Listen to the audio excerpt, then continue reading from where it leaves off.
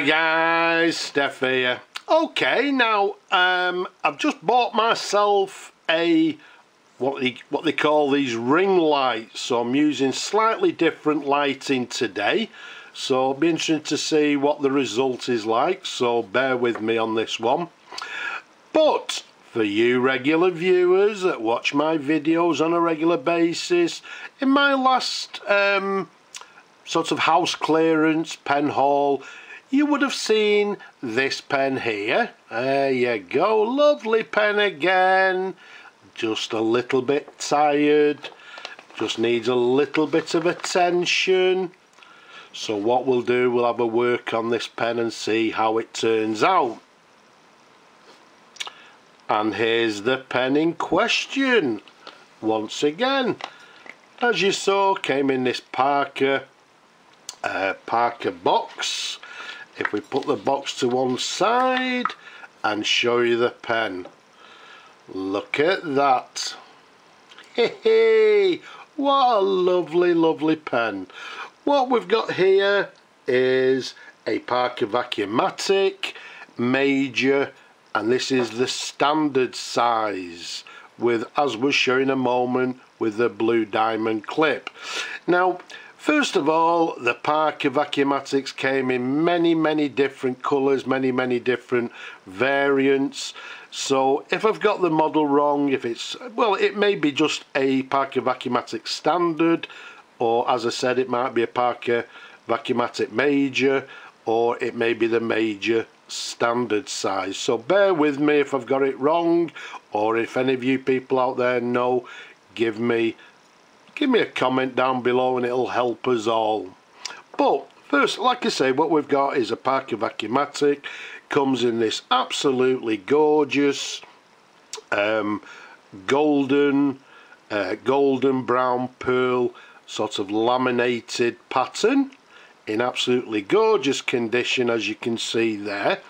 Now let's take you to the barrel imprint, which is a little bit, well, it's still sort of legible, I think, but let's see if we can actually show you. As I say, I'm using a little bit different lighting, so maybe clear, maybe not, but I think it's there somewhere, and it reads Parker Vacumatic. Well, it's got GOS Parker Vacumatic, and then to the very right, made in USA, and I don't know if you can actually see, it's got a date number to the very end, and a little bit warm, but I believe the date number is number 3, which is relating to this pen being from 1943. The size of the pen from the top of the cap to the bottom of the barrel is 130 millimeters capped. Around the barrel it's a nice 12 millimeters in diameter. Now first of all, let's show you at the bottom here, we've got this end cap here. You can see it's, as I say earlier, it's a Vacumatic, and it's got the plastic plunger there, so that's telling us it's the later version. This particular plastic plunger was introduced, I believe, around about 1942, so the date letter 1943 could well be correct. Let's take you up to the cap there. You can see it's got this sort of chevron and diamond cap band there. You can see this pattern on the cap band, quite a broad cap band, very nice indeed. And then we've got the very recognizable Parker clip, and again we've got the sort of the earlier type version. You can see it's got the Parker written down the center of the clip, and then to the very top there you can see we've got the blue diamond, so it's what we term as the blue diamond clip. To the very top there we've got this slightly peaked sort of black jewel to the very top, but all in all an absolutely stunning pen. Now let's take the cap off. Let's show you the pen in numerous different angles. Okay, as I say, in lovely condition.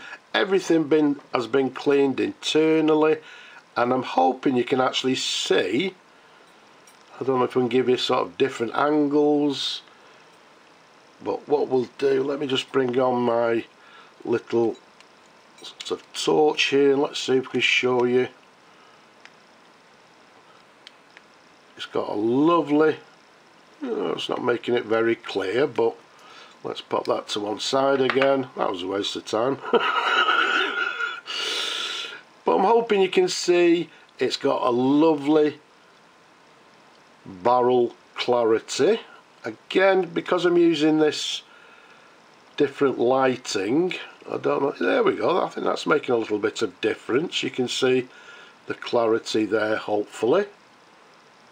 In fact, if I actually put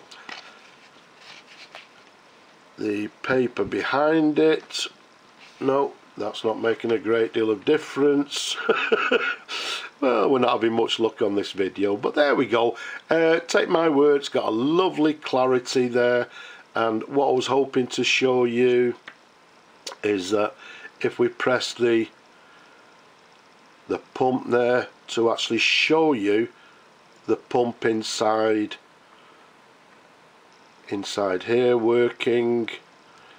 So always very difficult. If anybody knows a way of actually showing this clarity on video, as I say, there we go, that's a little bit clearer there. As I say, I've just changed my lighting. I'm just working with this one sort of ring light in front of me. So yeah, it's just a little bit of a learning curve. Okay, so let's take you up to this section. You've got the very recognisable Parker slightly concaved section there, and then the nib. Okay, what we've got for you is a Parker USA, and then to the bottom it's got a number 6. Okay, it's got a number 6. It's got the inlaid arrow, as you can see there. And then what it also has, but it's actually, I think, hidden inside the section, it's got a letter R for Romeo. So this might actually be a replacement nib, because the number 6, I would say, indicates to 1946. And again, the letter R may indicate that it's actually a replacement nib. So maybe after somebody bought it, they actually replaced the nib for something a little bit better for their liking. There's the feed underneath. You can see everything is lovely and clean, as it should be, and it's a lovely, gorgeous, handsome pen. With my large hands, lovely, comfortable pen to actually hold. Now, because we're going to be looking for a new home for this pen, I'm not going to fill it because, as I said, I've cleaned it all internally. It's got absolutely gorgeous clarity to the barrel, so I'm going to leave the filling to the new owner. They can fill the pen whichever sort of ink they would like. But what I'm going to do a dip test. Be interested to see how the pen writes. So what we've got is a Parker Vacumatic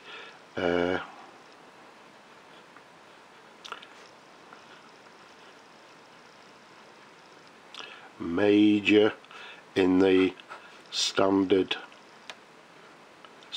size. As we said, made in USA, around about, I believe to be around about 1943. And as we said, it comes with a plastic plunger, which is the later version. But the pen is writing very nicely indeed. I don't expect any flex on this nib.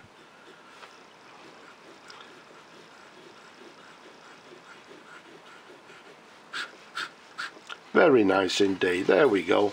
Writing, I would say, with a fine line. Writing very nicely, as you would expect for a lovely pen like this. So there we have it.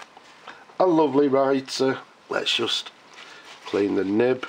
What we'll do, we'll flush that nib out after the video, and as we said, we'll try and find a new home for it.